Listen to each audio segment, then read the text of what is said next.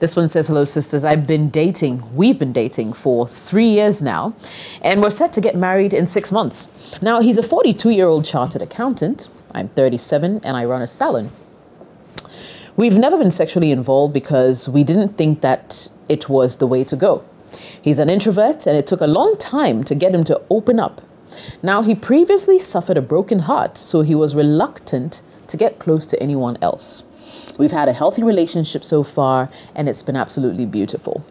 We underwent a routine medical exam to ascertain the state of our health before marriage, and we found out that my fiancé is HIV positive. He has become a total recluse, and he thinks marriage is a no-go area because of his status. He believes he will put me in harm's way if he goes ahead to marry me. He doesn't talk to anybody. He won't even talk to me. I've tried everything in my power to let him know that this is not a deal breaker because people with HIV have succeeded in making HIV negative babies. I'm trying to be strong for him because I love him so much, but deep down, this scares me a whole lot. But not enough to let him go. I still believe there's a way out. He has practically given up on everything. He's a wonderful person, and the last 5 years have been the best 5 years of my life, truth be told. Sisters, how do I convince him that he can live a normal life? How do I get him to open up to me on his fears about the whole situation? Please help, because this one is a keeper, and I cannot lose him. Wow. Yeah, this message is, I like it. I like the message. No. Ceci, would you want to weigh in? That's quite interesting. It's heavy. Yeah. Would you have gone ahead to date someone or marry someone who was HIV positive? Just honestly. I think I would have. I would have. HIV is not as scary as it used to be. Back in the day, it was scary, you know, like there were so many campaigns, there were ads, you know, the whole protect yourself. You remember that ad, huh? Wise up, yeah. No means no. Oh, you remember that ad? Of course I Crazy. do. Yeah. So it used to be really scary. But now, I mean, malaria is even killing people faster than HIV is. And a lot of people have been able to live normal lives, even being HIV positive, even from birth. They've been able to live 20 years and beyond. That notwithstanding, it is very possible that he can infect her. But with technology, that can be prevented. Okay, so first of all, she should shelve the marriage. It is not priority now. I don't think it's the priority now. The priority now is to get him to warm up to the idea that he can live a normal life. Because right now, he's in a bad place and he doesn't think that, and I'm sure that he doesn't even think that life is worth living because he has given up on everything.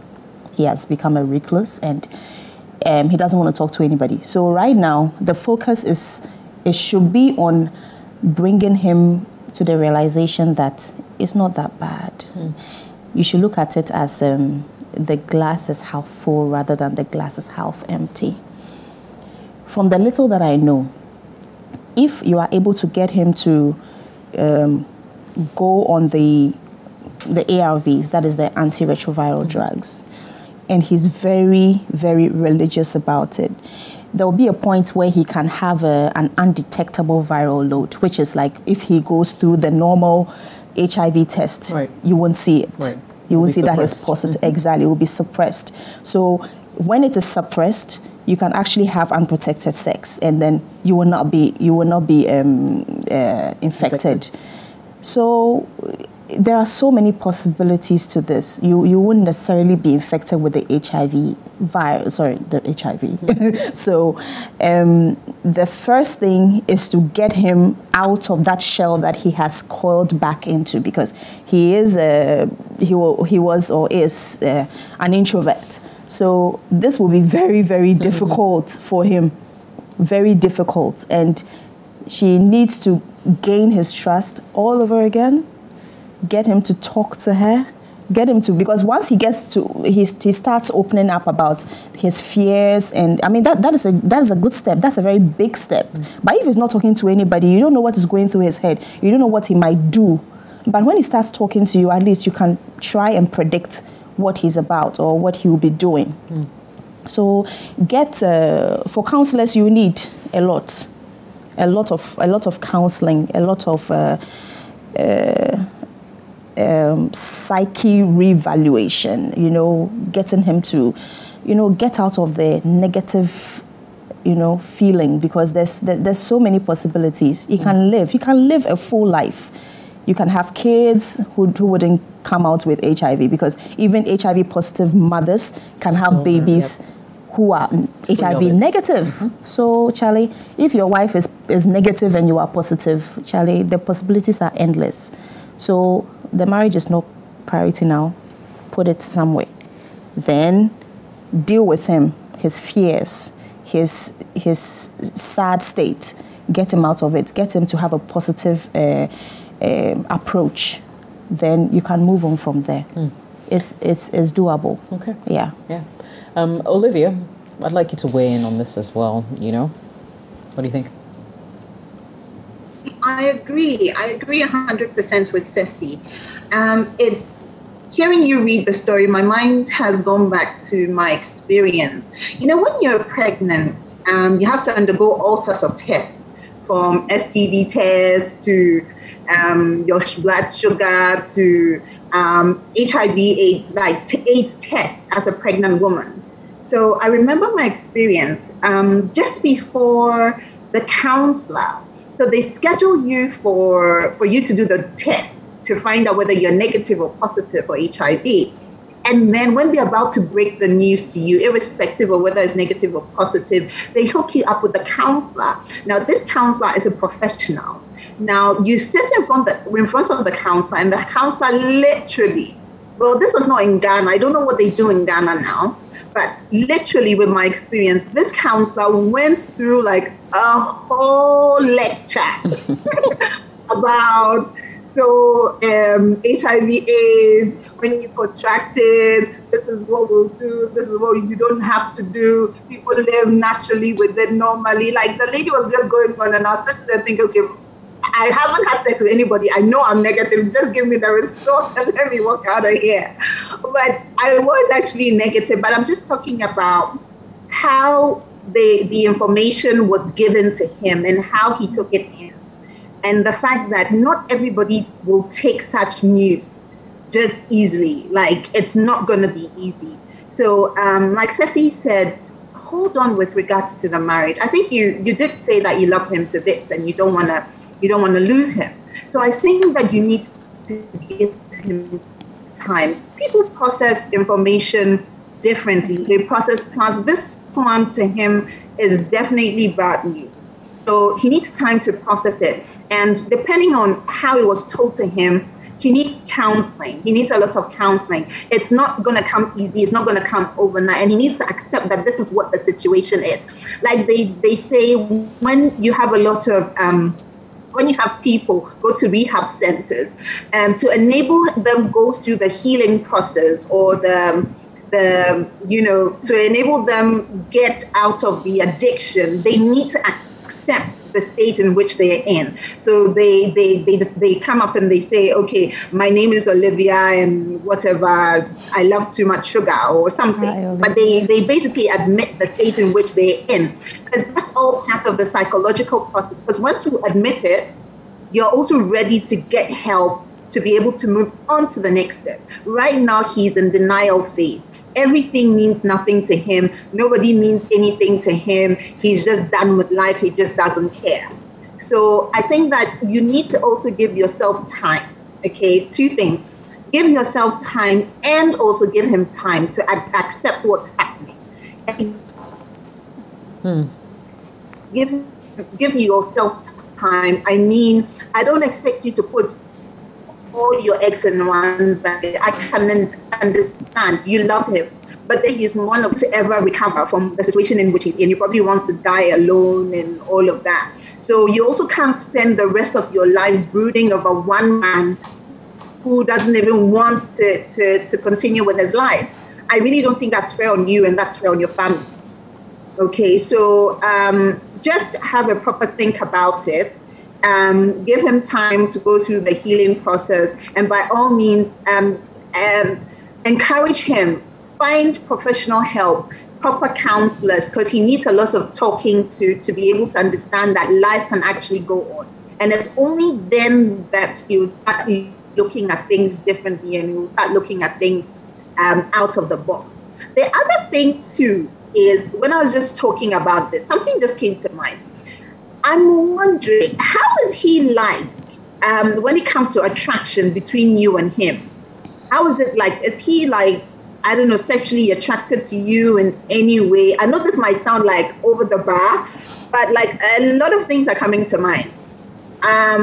Because I don't know, just in case, just make sure, because you see, you did say that you guys did not believe in premarital sex, and me, I preach like stay against, don't have sex and all of that. Mm-hmm. But there has to be some kind of attraction whereby, at some point in time, there's something for you to know that, hey, Charlie, this guy is really into me like that. Because you need to know, and you need to make sure that, Charlie, you're not getting into something that's more. What if he's pretending that he didn't know he had HIV/AIDS? What if he's not even into women like that? What if, like there's so many things. People can just sort of string you along and make it look like, oh, they're not, really the problem. And the world is such a crazy place. So just make sure that you're dotting all your I's, crossing all your T's, making sure that this guy is who he says he is. He really, but it will all take time. That's why I'm saying give it time and everything will unfold. But by all means, if you're ready to make it work, I don't see why it shouldn't work. But take it one day at a time. Right. Okay. Let's bring in Claudia. What are your thoughts on this one? Is having HIV a big deal for you? For me, HIV is not a death sentence, and I think we've come a long way with science. From how I see it, he's dealing with acceptance issues. So he's just been given this big blow. He's planning the next phase of his life with a woman that we assume he loves.